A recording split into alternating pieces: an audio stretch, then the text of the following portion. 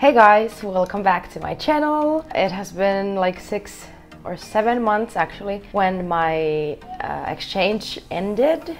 But actually I'm going back to Hong Kong tomorrow to do my internship. And I'm super excited to go back. I enjoyed my exchange a lot and the city was, after the first culture shock, it was amazing and I cannot wait to go back. So during my exchange, I made a list of all the things that I found a bit weird or things that I did not expect at all about Hong Kong. So now I just quickly wanted to tell you guys about all of those things. And if you find some of these things a bit offensive, I'm sorry, that's not my intention. This is just how I experienced the city and the different culture that I'm used to. Okay, number one.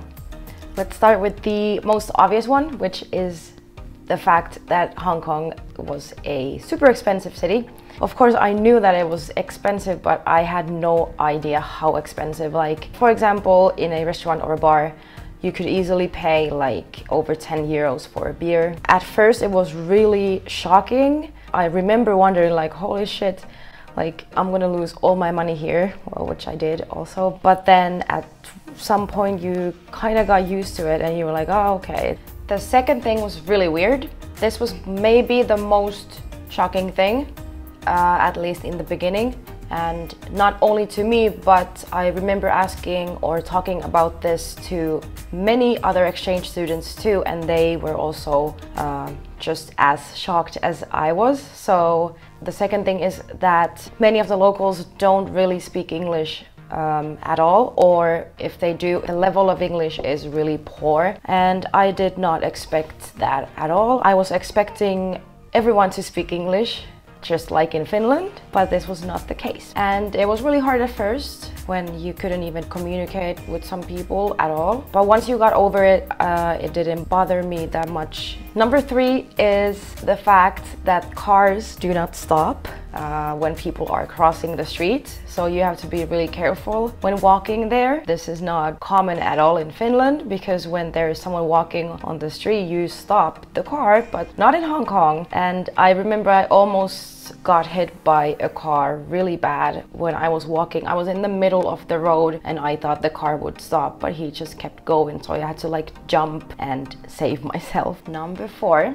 my favorite topic, partying. Hong Kong is a big city, but for some reason all the bars are located in only one place, which is LKF. Of course, there were bars also in TST, for example, but most of the bars and clubs were located in LKF, and I am not sure how I feel about that. It was cool at first, but then it got really boring after a while, and it's really overwhelming actually to walk around there and hearing the loud music only in this one area, and it's kind of a mayhem in LKF every single night. But yeah, I was expecting more bars and clubs around the whole city and not just in one spot. Finally, the last thing I want to mention is the food, which I did not like that much, especially in the beginning. The Chinese food is not the same Chinese food we have here. Of course, I tried many things, but I did not enjoy them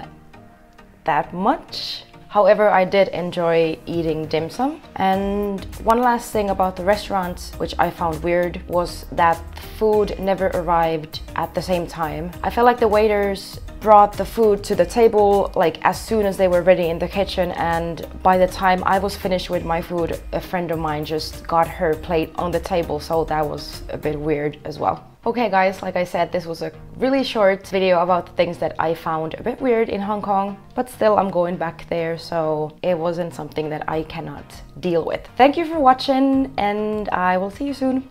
Bye. Peace.